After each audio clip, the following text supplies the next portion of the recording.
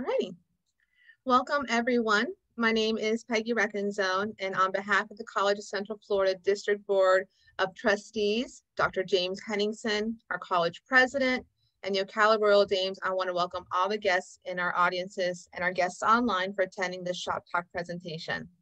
The Shop Talk program started 20 years ago inside of a hair salon, focusing on breast health and education for African American women. Since that time, this program has grown to include women and men of all ages, races, ethnicities, covering awareness, prevention, and treatment opportunities for all cancers that may afflict each individual today.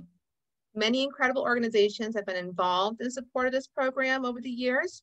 Monroe Regional Medical Center, which is now Advent Health, American Cancer Society, Ocala Health, and of course the Ocala Royal Dames.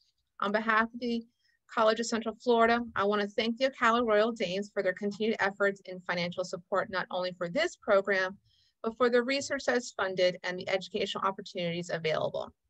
For our audience, if you have any questions for our guest speaker, please post them in the comments. We'll have the opportunity to have our presenter today answer any questions from our online audience.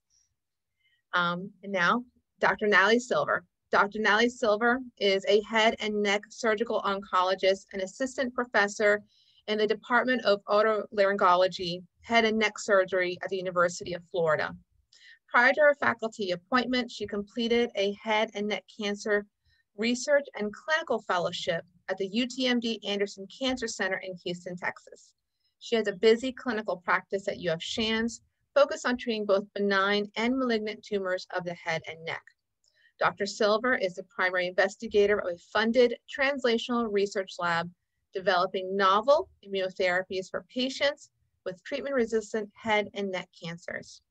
Dr. Silver, I'll let you take over. Okay, thank you very much. I'm going to share my screen.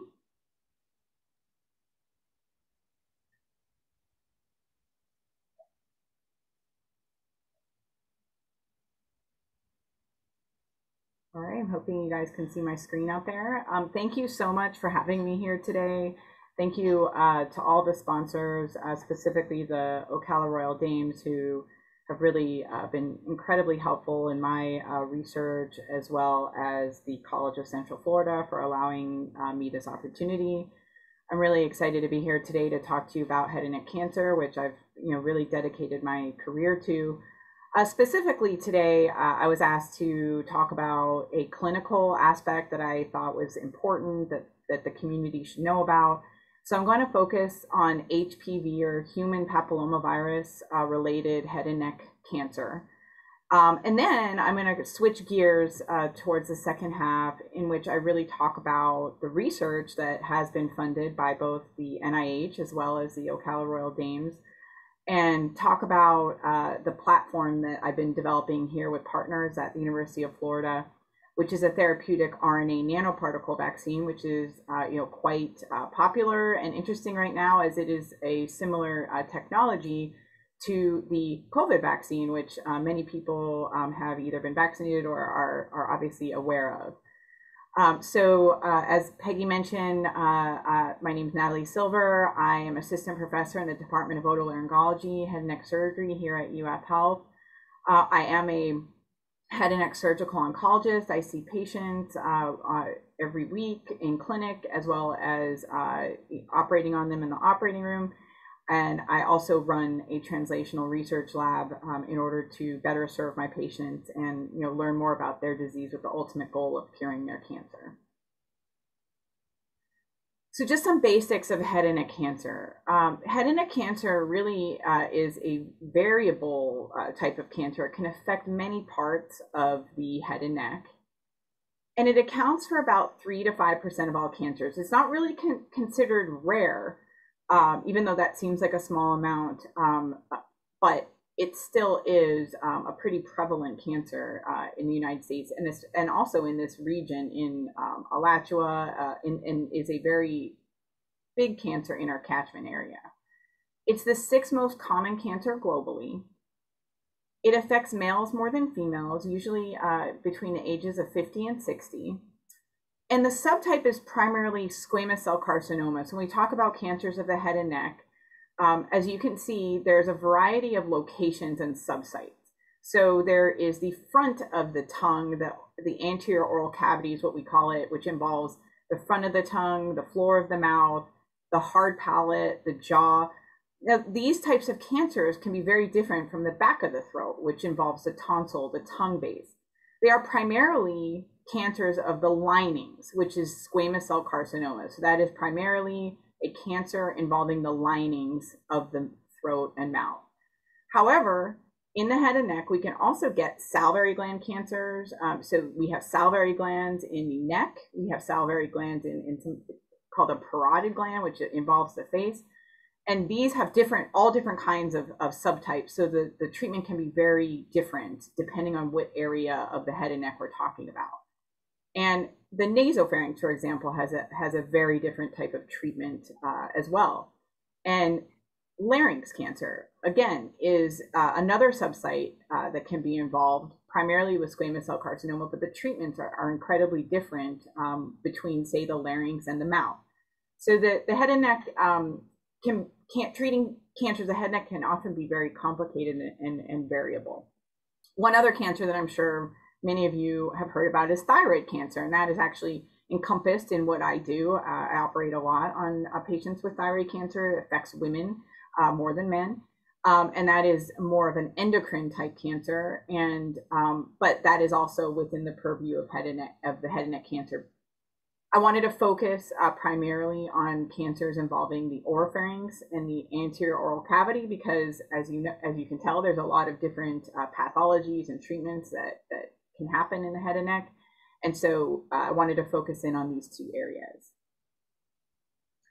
So head and neck cancer is on the rise. If you look here in the category of the male category, these are new cancers per year. This is from a couple of years ago, but oral cavity and pharynx, as you can see, kind of broke through here in the top 10 cancers. And so this is a rising cancer, a significant cancer. And when you look at the females, you can see here thyroid made it to the top here. So thyroid cancer in females is quite significant, and oral cavity and pharynx is on the rise in males. And I'll explain why during this talk.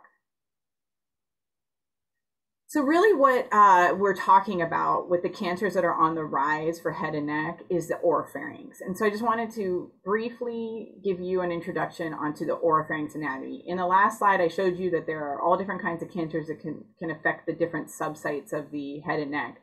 But the cancer that I'm going to talk about now is affecting the oropharynx, which involves the back or posterior 1/3 of the tongue, so cancers that come from here, as well as the tonsils, and as well as the soft palate. So that is basically the oropharynx. It's just that area. And that's that very lymphoid-rich region where there's a lot of lymphocytes. It's very different, actually, than the front of the mouth. Although it's all connected and it seems like it would be more similar, they're very, very different. And most of you guys know that Michael Douglas is one of the very famous people that have this cancer, that has this cancer, has been very public about it. Their headlines saying, a virus gave me cancer. And so HPV virus, which is a human papillomavirus, is the virus that affected Michael Douglas and has kind of popularized this cancer. So traditionally, when you think of head and neck cancer, you think about it being caused by smoking and drinking. And now this type is declining. As many of you realize, smoking in general is on the downtrend. There have been lots of public initiatives to decrease smoking in public places, things like that. And so tobacco-related cancers are on the decline. However, there is an alarming increase in oropharynx cancer, which I mentioned is the cancer that affects the tonsils and tongue base, specifically in white, non-smoking middle-aged men in ages 40 to 60. Human papillomavirus is now the main cause of oropharynx cancer. Now, about 7 to 10 years ago, it wasn't. It was tobacco smoke, was still the main cause of oropharynx cancer. But it has now, HPV virus has now the main cause of this type of cancer. And really an epidemic of HPV-related oropharynx cancer has caused a surpass now of even cervical cancer. And so kind of a picture is worth 1,000 words. And you can see here, this is the cervical cancer. So this is the cervical cancer line. This is also from a couple years ago, but this is relevant. And you can see it's declining. This is in part because of pap smears, routine surveillance, different types of initiatives to try to prevent this cancer. And as you can see, oropharynx cancer is on the rise and has surpassed cervical cancer. And so now it is actually a cancer that is more commonly diagnosed than cervical cancer. So what is HPV? So HPV, or human papillomavirus, is a DNA virus that infects mucocutaneous lining. So as I mentioned at the beginning, squamous cell carcinoma, so the cancers of the head and neck, really affect these linings of your mouth, of your tonsil, of your palate. And there are many different subtypes of HPV. There's about 200 subtypes, and most of them do not cause cancer. However, there are several subtypes, including HPV 16, HPV 18, and these are just numbers that are assigned to different types of viruses that are associated with cancers, including cervical, anal, penile cancers, as well as head and neck cancers. And HPV is actually the most commonly sexually transmitted infection in the US. And many Americans have this. So if you were to survey an average teenager, 18-year-old, a lot of them are infected with HPV, actively infected with HPV viruses. So approximately 26 million, which is a lot of people, have an oral HPV infection. Now, that is alarming, but most of these, the vast majority, are not infected by the virus that causes cancer. You know, they are just these, there's many subtypes, and they get an infection and it goes away and people are fine. Now, that being said, there are a small amount, so approximately 2,600 in the population at a given time have the HPV 16 or the higher risk HPV infection. And even then, even if you get infected with HPV 16 or one of the more serious viruses, the vast majority of individuals will clear this infection naturally with their own immune response. They'll never know they were infected, they will never get cancer, and they will never know they had it, and they will just move on with the rest of their lives, no problem. So there's really no associated symptoms with oral HPV infection. And there's really no treatment for it because most people get it. It's passed along in the environment, and they don't even realize they have it. It doesn't cause any problems. Many people just clear the virus within 2 years. Now, there is two different kinds of peaks of this virus. One that is during sort of the teenage years, around 18, and then one that can happen later on in life towards the 40s or 50s. And in some people, the infection may persist, and this is where the problems arise, and this is what can happen in the patients that eventually get cancer, is that they get an infection years ago, decades ago, and the virus takes up shop in some of the cells in the tonsil or the tongue base, and then decades later, because of reasons that we're not really sure, there's other factors such as smoking, different things that contribute. For some reason, the virus then causes a cancer many years later. And HPV positive cancers are very biologically and clinically distinct to the other smoking, drinking associated cancers of the head and neck. And we'll talk a little bit about that. The outcomes are very different than your sort of traditional smoking related cancers that you kind of imagine when you think of head and neck cancer.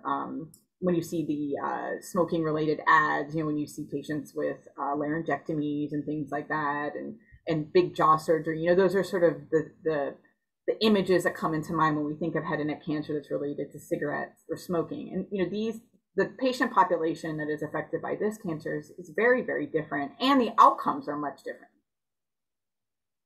So it usually affects white males from ages 35 to 55, and much more likely a male over a female, so it's about 4-to-1 over females.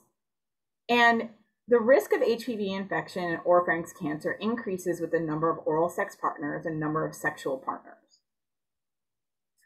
And And as you can imagine, in patients that have a weakened immune system, so their defenses are not adequate to fight different viruses or move on from an infection or clear an infection, such as patients with HIV or AIDS or on immune suppressive drugs because of organ transplants, these patients are more likely to get HPV-related cancers or any type of really viral-related cancers.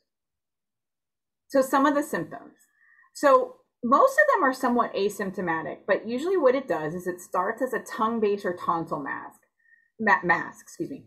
Most people don't really complain of everything. Maybe a little sore throat, maybe throat irritation. They may notice a swollen tonsil. You know, so I've had some patients come in and say, "Doc, you know, I was looking in my mouth and I saw that one of my tonsils is swollen," and that could be a presenting symptom. But the most common presentation is a neck mass or lump.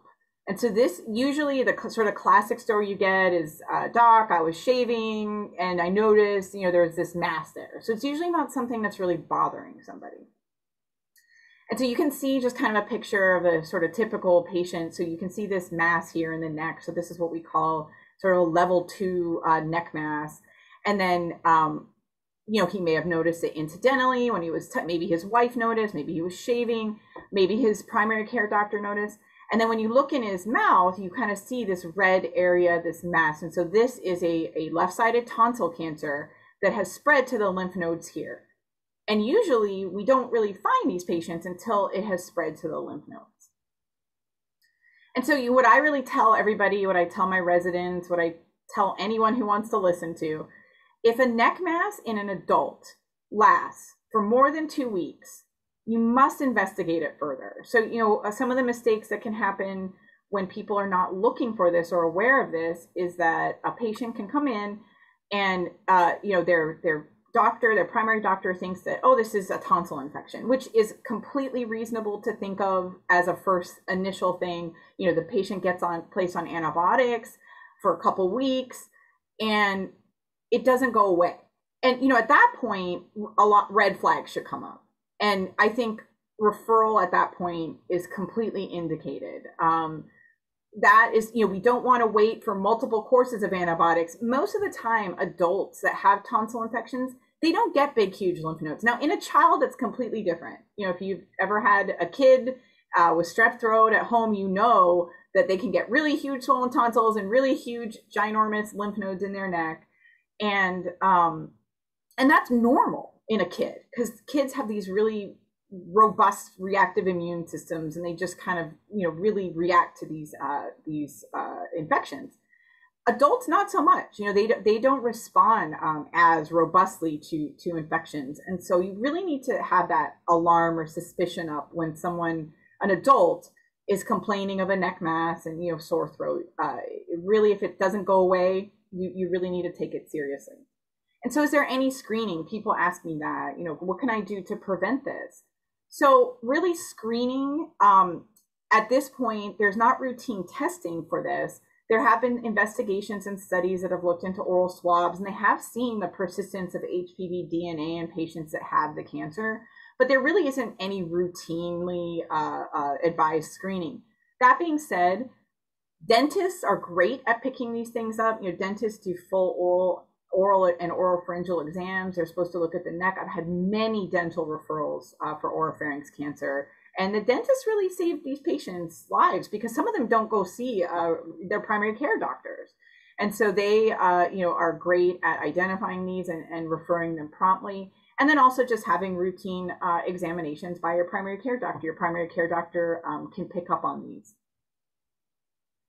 So I just wanted to talk to you about some of the advances of treatment of this cancer. So once a patient is diagnosed with oropharynx cancer, one of the more state-of-the-art, interesting things that are happening surgically in the field is transoral robotic surgery. So you can see a picture here. So this is an example of a Da Vinci robot. You see there's this robot here with all these you know, neat-looking arms, and this is the camera arm.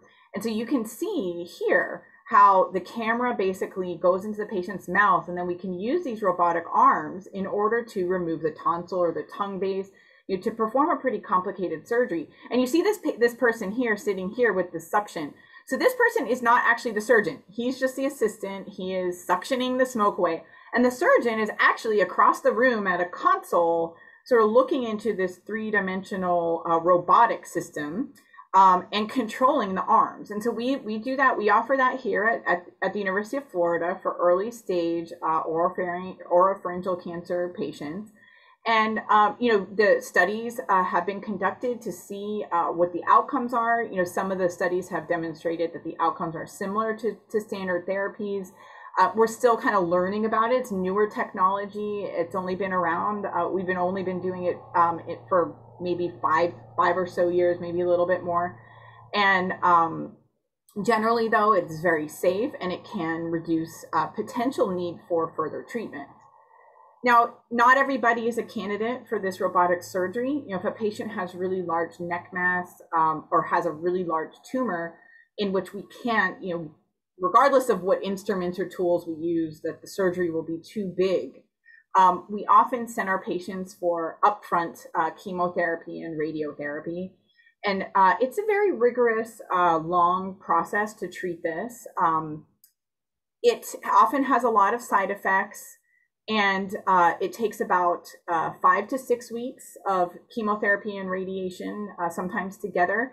But the good news is with HPV cancer, the outcomes are incredible. They're much better than any of the other cancers I deal with, aside from thyroid cancer. The smoking and drinking related head and neck cancer outcomes are poor. I'll show you that later. But the outcomes for HPV cancer are great. There's about an 85 to 90% overall survival at 5 years, which is much better than most cancers that you hear about. And this is regardless of whether you use the robot or use chemotherapy and radiotherapy.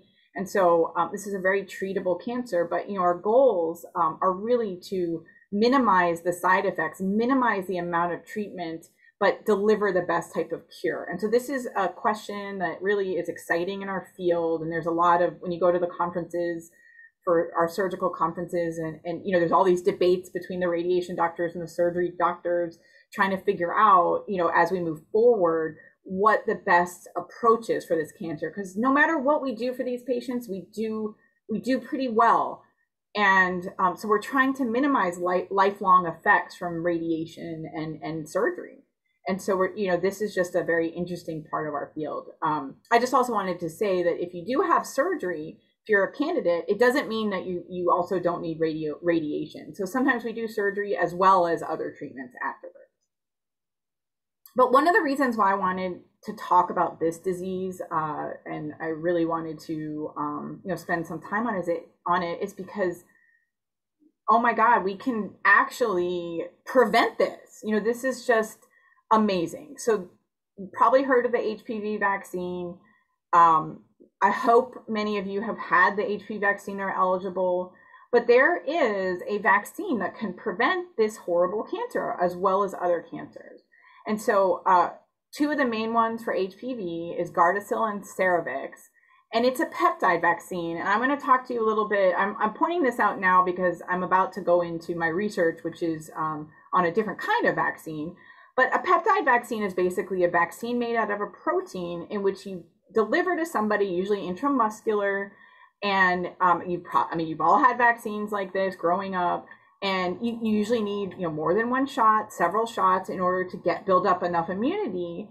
And then what this really does is it prevents infection of HPV, of the HPV virus. And so it's going to prevent infection. And so it protects against strains of HPV that cause cervical cancers, head and neck cancers, genital warts, as well as other cancers. The Gardasil covers 9 HPV subtypes. And here's a little picture of what it kind of looks like. And this is really part of the National Advisory on Immunization Practices. And Gardasil can be given to girls and women and boys and men aged 9 through 45 years of age. They just expanded this to 45. So I'm actually eligible, so I'm going to be doing it myself, even though, when you're older, you're at lower risk because in theory you've been exposed. They have expanded it, and so I would encourage everybody to do it. The NCI designated cancer centers also support routine vaccination. And so I really would like to encourage yourself, your children, your grandchildren to get vaccinated. And it's kind of amazing to me. These are older figures, but they are still pretty relevant. Is that nationwide, 4 out of 10 girls are unvaccinated, and 6 out of 10 boys are unvaccinated. There's a lot of sort of societal and different reasons that people try not to that they don't want to be vaccinated. But I really think that the vaccine's been demonstrated to be safe and to prevent HPV infection, and I really strongly encourage it. So just to kind of summarize the first half here, just some clinical pearls regarding the oropharynx cancer is that oropharynx cancer is on the rise and has surpassed cervical cancer.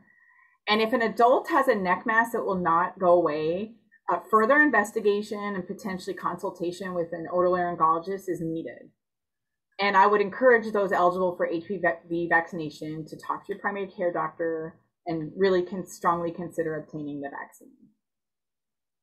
So that's kind of, before I go into the research, that's a little bit about HPV-related oropharynx cancer.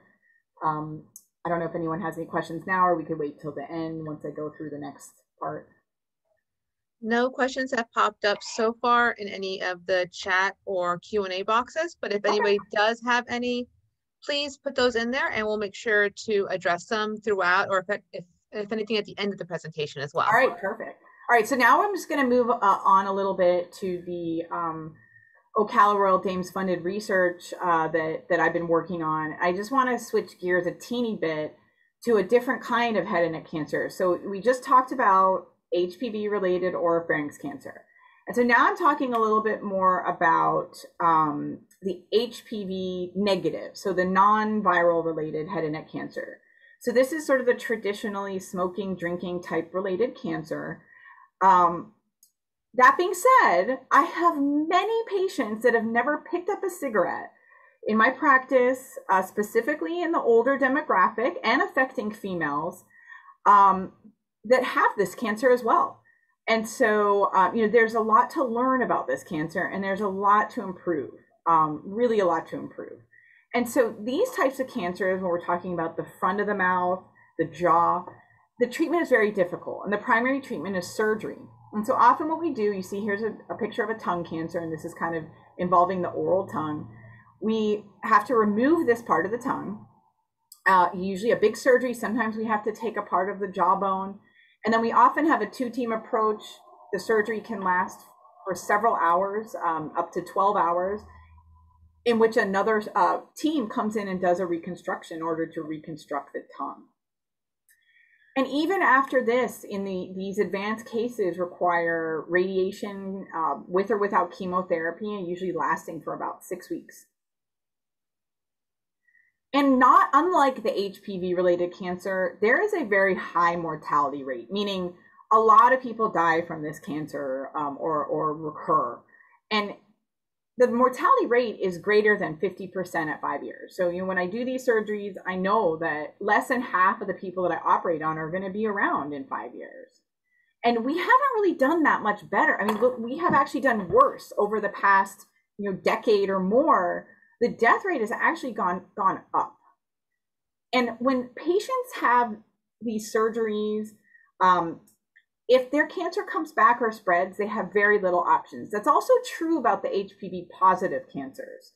So although we can treat the HPV positive oropharynx cancers with better outcomes or better survival rates, when those cancers come back, they are very devastating. We often can't treat them. And I'm just kind of setting it up to let you know, where my research is heading, is to help those patients with those recurrent cases, the patients that have been through their treatment and it's come back and they really have very few options or none. So in HPV negative patients, as well as HPV positive patients, when the cancer comes back, the overall survival is really 6 to 9 months, and then less than 5% survival of greater than 1 year, which is really bad. And so, as a surgeon, we're not doing well enough. I do the biggest surgeries. I have the most sophisticated radiation doctors delivering radiation. And we still, we do the best that we can for our patients. Our patients go through all this treatment. And then, a couple months to years later, the disease is back in the lungs or it's back, in the mouth. And it's just devastating. And so, I've really dedicated my life to more. Cutting out the cancer is good.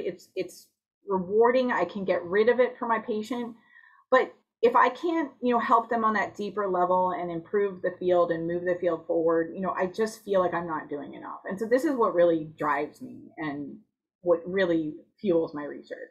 We just need to do better. We can't be happy with what we have in terms of treatment of this disease. And so one of the things that's really tricky about this is that these tumors, they don't just act alone. They're just not cells that keep on replicating. And when you read about what a tumor cell is, a cancer cell is, it's a cell that doesn't listen to the outside and just keeps on growing and dividing and multiplying. But it's not this isolated thing, okay? These cells really live within an ecosystem that involves the immune system and a lot of different players in the immune system. So the cancer cells actually can tell the immune cells around it to be quiet, to stop doing its job, to stop fighting the cancer and let it grow. And then the cancer can actually affect the whole body. It can suppress the bone marrow. It can suppress the lymph nodes and spleen from making new healthy lymphatic white blood cells to come fight this tumor. And so the understanding this cancer immune ecosystem is very complicated, but this is where we really, I believe, need to focus our attentions. And so what we're ultimately trying to do is we're trying to take a cold tumor, so a tumor that has immune cells that are not working, they're actually helping the tumor grow. What we need to try to do is to take these immune cells and somehow turn them into T cells that are going to fight cancer. We want the immune system, your own personal immune system, to go from kind of sleepy, not doing much, to fighting the tumor. So we tried, what we say is we try to turn a cold tumor, so a suppressive tumor, into a hot tumor that's active and that's ready to fight the cancer. And so I'm sure you've all heard about cancer immunotherapy. So this was, in 2013, it was a scientific breakthrough of the year. And, no other treatment I think, in cancer has really just accelerated and revolutionized. I mean, the outcomes in melanoma. I mean, melanoma was a ultimately fatal disease, and now patients are having responses and durable responses using immunotherapy, basically activating the immune system. And so one of the things that I've been focusing on is cancer vaccines. So we talked about HPV vaccines. So HPV vaccines are preventative, right? So they don't have to be incredibly potent. They don't have to act quickly. We need to give it to our kids. We need to elicit immune response. Sometimes you need boosters, it can take months or years to really build up this immunity.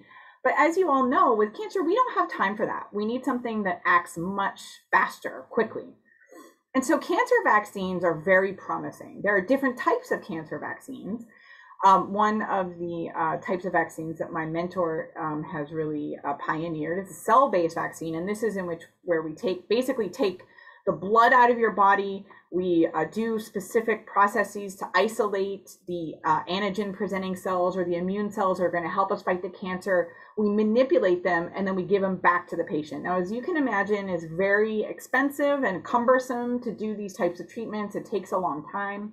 So there are several issues and problems with that. Protein vaccines, like the HPV vaccines, are great for prophylactic vaccines, but they don't elicit a strong enough immune response really to really help with our cancer vaccines. To help with curing cancer. And this leads to the gene-based vaccines. So there are DNA-based vaccines. So these are different nuclear materials, so material that make our cells.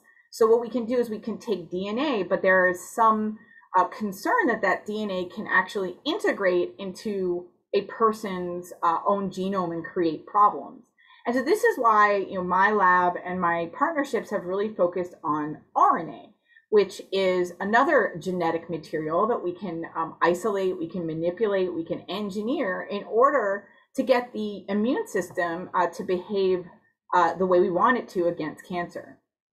And so this is the premise of our research that the Ocala Royal Dames, as well as the National Institutes of Health, have been funding.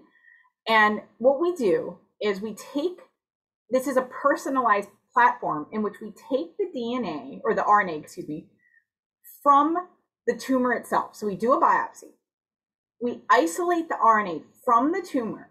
We perform a step called RT-PCR, in which we turn all the RNA into something called cDNA, and then we amplify the cDNA in order to create this huge mRNA, what we call as a transcriptome, which is basically representing all of the mRNA or the genetic material that can be expressed in a tumor. We package it into a lipid nanoparticle to create this personalized RNA vaccine. And what we do is we deliver it intravenously. So this is different than, you know, the vaccines that we give in the arm. We deliver it IV, and this actually can transfect dendritic cells, white blood cells, that really can help activate the immune system to cause an anti-tumor effect. And so from as little as 500 biopsy tumor cells, we can manufacture these personalized tumor-specific mRNA for delivery via these lipoplex to our immune system to efficiently fight against cancer. And so what we have demonstrated in a lot of preclinical work between me and my partner, Dr. Elias Sayer, is that in our custom lipid nanoparticle carrier, we can really reprogram the immune system peripherally. So we can get the bone marrow, we can get the lymph nodes, we can get the spleen to all kind of wake up and start attacking and fighting against cancer. We also can take a cold tumor and transform it to a hot tumor. So we can bring and deliver immune cells to our tumor to help fight the cancer. And all of this leads to increased dendritic cell activation and CD8 T cell trafficking with increased immune cells, all leading to enhanced tumor killing. And so you all might have heard a little bit about some tiny little companies such as Moderna, BioNTech. You know, these are the companies that are really revolutionizing the COVID vaccine. And you can see that they have, we all have different formulations. The Moderna vaccine has an RNA lipoplex in which there's a positive charge on the outside and an RNA negative charge on the inside. And there's also anionic RNA lipoplexes in which the RNA negative charge is on the outside. Now ours is, what we do is we layer mRNA into a multi-lamellar nanoparticle.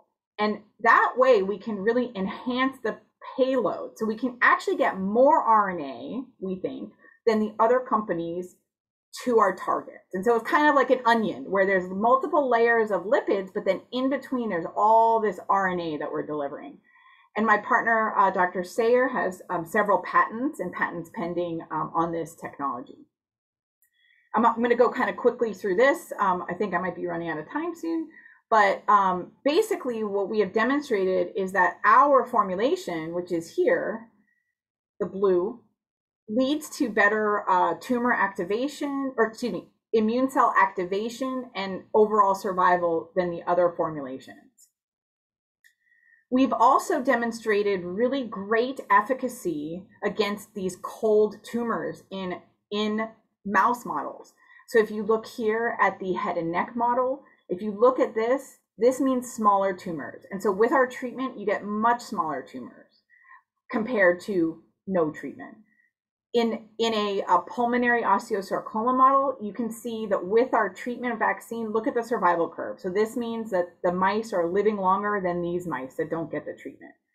You can see it in a metastatic melanoma line here. You can see here that the treatment creates these longer term survivors when compared to no treatment, which most of the mice are dead by day, say, 45. So we've really demonstrated that this vaccine can work in multiple models. In head and neck, just to reiterate here, this is here with the vaccine. So these are our head and neck oral cancer models that we use in mice. And so all of this data has laid the foundation for our next phase of research, which was funded by the Ocala Dames, which is getting into a field called comparative oncology. And so it's great that we can do all these wonderful things in mice, right? We can use all these different types of tumor models in mice. But what does that mean? What does that mean? We need to get this in patients. We need to help patients. And so one of the ways to do that and to speed up the process of getting research discoveries from the lab into a human patient is by using or by co-opting something called comparative oncology, which is when we capitalize on biologically relevant companion animals. Now, these are not lab animals, okay? These are animals that actually have cancer. We did not give them cancer. They live at home, they're pets. And basically, by offering these pets treatments that are still in the early phases of testing, it really facilitates the translational research pipeline, and it helps us design human clinical trials. And it helps us overcome barriers of the traditional preclinical models. So my partner in this is Dr. Carlos Souza. He's a professor in the College of Veterinary Medicine here at UF. And we are part of a comparative oncology trials consortium. And so here at UF, we were really one of the first people to initiate some of these we are definitely the first to initiate personalized immunotherapy trials for pets. And what we have done is we have found that cats with oral cancer have similarities to human oral cancer. Now, I just want to reiterate, these are pets. These are people's pets. These are not engineered pets, or we don't give these pets any cancer. However, these pets that get oral cancer actually have clinically and biologically similar cancers to humans. They, when the cancers come in, they can be very aggressive.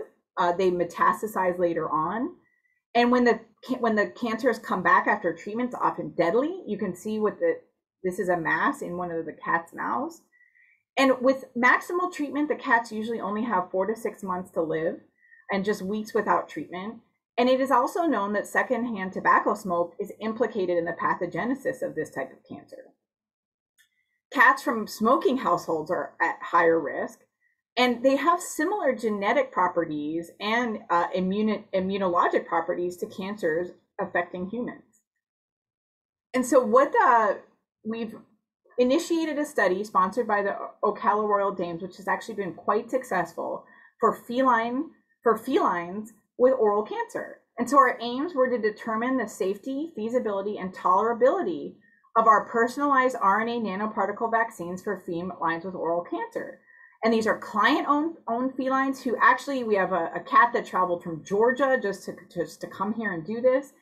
And we've enrolled 2 patients so far. We have another one that we're going to start treatment next week. But basically, we perform a biopsy of their tumor. We create the vaccine in our lab, and then we administer 3 weekly vaccinations, and we have been doing a dose escalation scheme. So this is Sam. This is his tumor. You can see oral cancer tumor right here. This is Sally. Sally has a nasal tumor here that has been partially resected. And these cats are our first cats to undergo this treatment. They, just like in dogs, they had a fever initially, which spiked, but then recovered. We've been making great progress. Like I said, we enrolled those 2 cats, and we have 1 starting treatment next month. So far, the cats have tolerated 3 vaccines. We were able to dose escalate safely. The cats the first time they stayed 1 night in the hospital, but the next 2 vaccines, they were able to go home with their owner. Minimal side effects, as I mentioned, just that temperature increase. They tolerated it very well. We showed, and with the preliminary data, that there is an immune response, that the cats are having immune response. And my partner, Elias Sayar, who also has funding from the Ocala Royal Dames, has done a similar study in canines and dogs with malignant gliomas. And has shown survival benefit in the 6 dogs they've treated. So you can see here that the dogs that they've treated had better overall survival than the dogs that did not receive treatment for malignant gliomas. And what we demonstrated, I'll go quickly, is that in these larger animals, we activate the immune system profoundly. We generate something called an interferon alpha response, which is very helpful in waking up the immune system. And we also are able to get specific immune cells that we know are active in fighting against cancers. And so what is the point of all this? So the point is not only to help pets, not only to help humans, but to really facilitate this translational pipeline. So when we learn from our cats, when we learn from our dogs in larger animals, they're closer to humans. We can educate our preclinical studies. We can optimize. We can go back to the mice and ask different questions. We can use RNA engineering to tweak our formulations to then put it into human clinical trials in the best formulation possible. And because of the support of the Ocala Royal Dames for Dr. Sayer and my work, this actually led to FDA approval of this. So we have, for brain cancer, we have an FDA IND, which will allow University of Florida to initiate first in human clinical trials. Right now, the FDA IND is for brain cancer, and I'm hoping to follow with head and neck cancer. And so this work actually led, to the ability for us to be able to put this into humans. And so, what we were able to do is hopefully, basically try to get this translation gap from an amazing discovery you find in a lab, to an FDA approval of a drug, using these types of models and using sort of out of the box thinking and using a way to really get a group of people dedicated to pushing, a discovery through all this process, has really led to this FDA IND, and hopefully will lead to an informed, well-designed clinical trial based on all of our information, to help cure our patients and move this field forward. So I just wanted to, thank, of course, Ocala Royal Dames and the College of Central Florida for allowing me to talk today. The Ocala Royal Dames has really been instrumental in helping me achieve this feline trial, which I think is really doing great. We're so excited about the preliminary results. And, I couldn't do this without a lab effort and the vet med collaborators, specifically Elias Sayer, who is my partner in all this, and who has been my fearless leader. And so I'm very grateful for all of this help. And of course, the UF Health Cancer Center, who's been incredibly supportive of my work. So thank you all.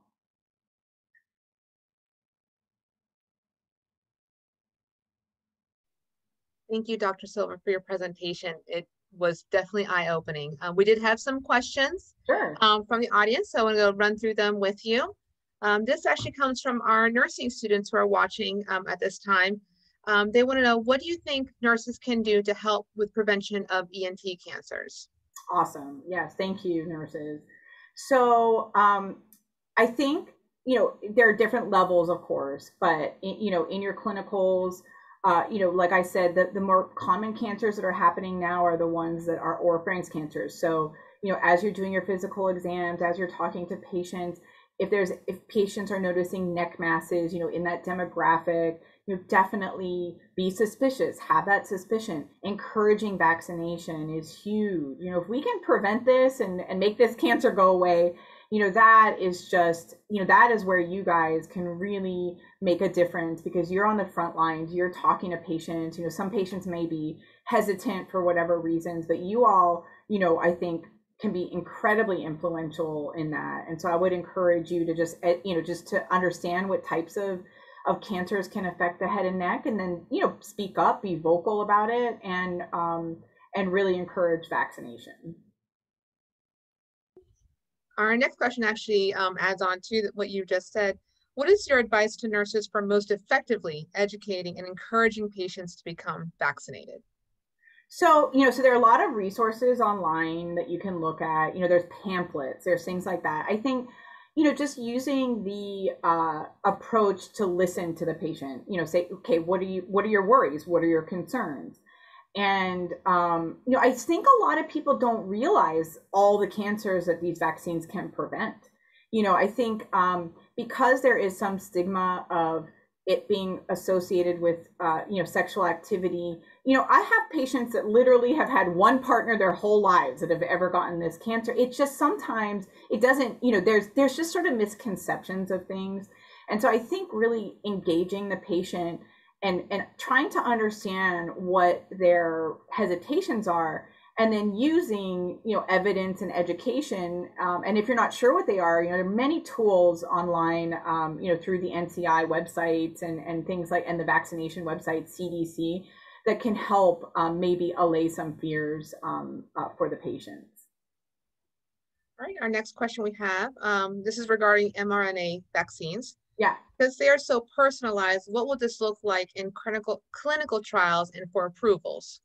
Right. So yes. So the idea is eventually to develop an off-the-shelf vaccine as well. So for HPV, in fact, we can develop an E6, E7, which are the primary viral oncogenes. We can actually we can actually create a vaccine against HPV-related cancers. And so that is part of our goal. The way this would look like for approvals, and what we do have approval for right now, is that we do a biopsy from a patient, and literally that patient's vaccine is created specifically for that patient. It's, it takes us about a week to make it.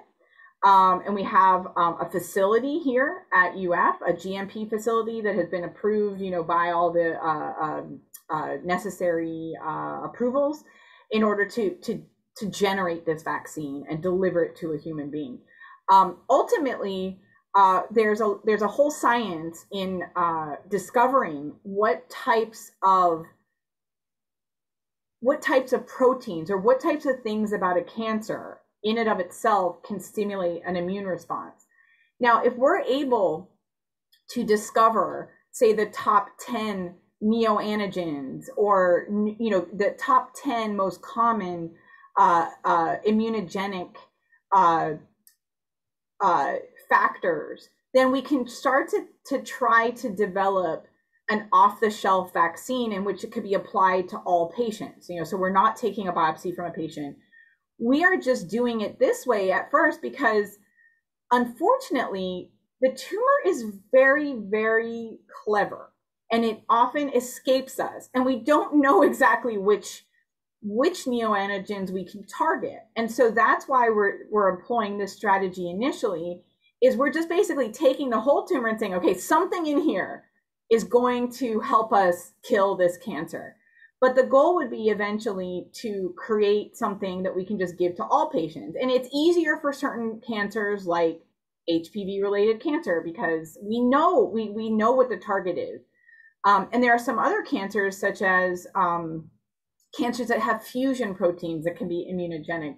Now, we can use our RNA engineering to target those types of thyroid cancers. And so there's sort of an unlimited possibility for the use of this type of engineering. And so we're really excited, to not only cure, obviously I want to cure head and neck cancer, but, it really applies to a lot of different cancers. And that's why this platform is so promising. Thank you. All right. This was also from our nursing area here at CF. How do the advances with the mRNA technology for the COVID-19 vaccine, how will that affect this research? Yeah, so it's kind of funny. That's a good question because, I personally think that it will help us so much, with the acceptability of this, because this got fast tracked. It took us many years to get this FDA IND approval. Our formulation is much different, but I think that having this become so popularized, yes, it might create competition, right? That's, there's multi-billion-dollar companies that are in this space. That being said, we have a completely different formulation. We have our own intellectual property and technology that we're trying to move forward. We believe that for cancer, our formulation's better. We deliver intravenously. The other formulations are delivered, in a completely different way. And so I think, I guess you have to look at it, glass full, half full, or empty. I really do believe that this is going to help us with the acceptability for our phase 1 and our, initial trials in human patients for this, because it's not going to be so unfamiliar now that this is the way we went with COVID vaccination. All right. I have one more question so far. With the many types of the HPV virus, do you have to test for each one regarding treatment? How do you find and treat with so many available types? Sure. So there's only a couple types that cause cancer. So usually we don't really care about most of the types. So if there's, 195, we don't care about. People get them, they clear them, don't care. There are several known subtypes: HPV 16, 18, 31, 30. There are a couple that cause the problem. And so what we do when we do testing for HPV in our patients to decide if they're eligible for specific treatments is we take a tumor biopsy, and then we actually test for a downstream protein called P16. We actually don't even test for the HPV subtype. That really gives us almost a 99% accuracy of having a patient having been infected by HPV. And so that's how we sort of test that now. So right now, the different subtypes aren't as important. We just know which ones cause cancer and warts and other things like that. And then that's what we put into our vaccine, which is a preventative vaccine. So, to prevent the infection. Once a patient has cancer, the subtype is usually assumed that it's one of the bad ones. And it doesn't really matter at that point. We kind of treat the patient the same. We just have to decide initially, is this HPV positive or negative disease? Because then the treatments can become different. Okay, thank you.